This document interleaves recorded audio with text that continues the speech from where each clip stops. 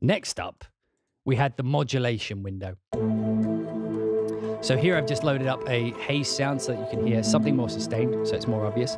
We have two separate LFOs to control all of the parameters here, and we also have two separate step sequences. So on top of having every step having its own subsequence, you can then modulate and have effects go on top of that with its own step sequencer. Really, hopefully you understand why this is called Project Chaos by this point.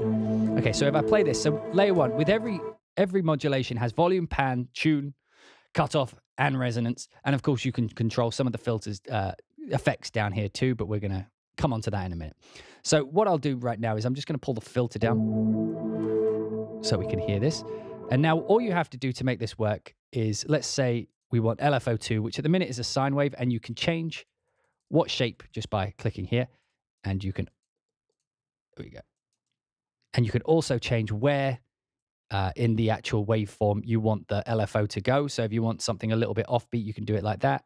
Or you can just set it at standard by dragging it all the way to the left or to the right.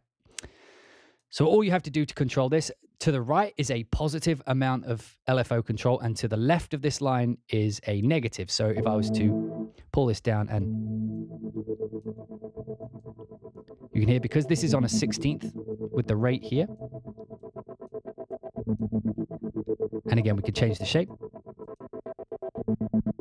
And if we go negative, that's a good way for using the saw. So if you want the saw wave to go up,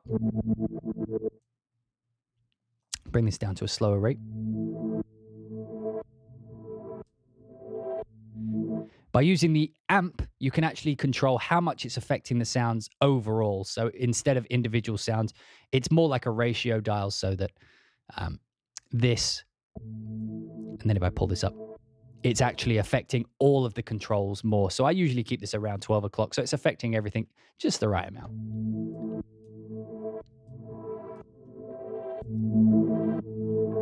And again, if we go the other way,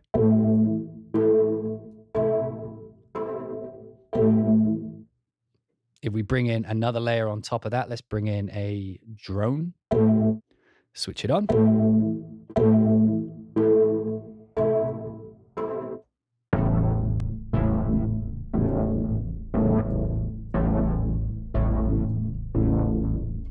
And again, all we have to do is mess with the dials here. Let's bring on LFO2 here.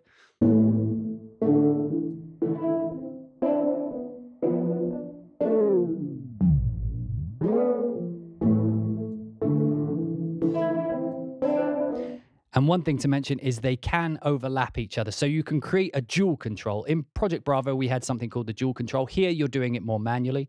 So we have one LFO. Let's set it at 16ths.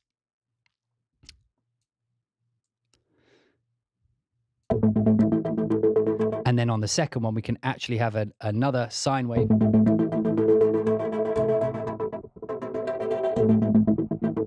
Also controlling the same parameters. So you can get these rhythmically complex setups just by moving the dials around.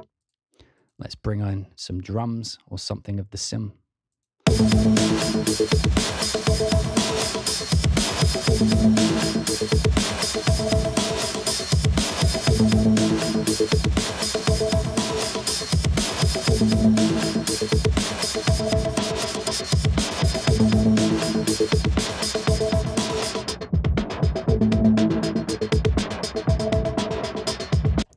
Very simple and easy to use.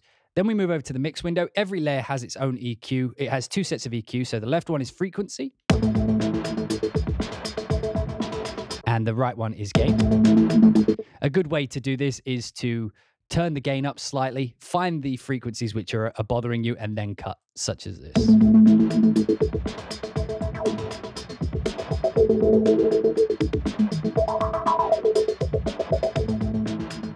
And then that is now gone from the layer. And then on the right here, we have a compressor.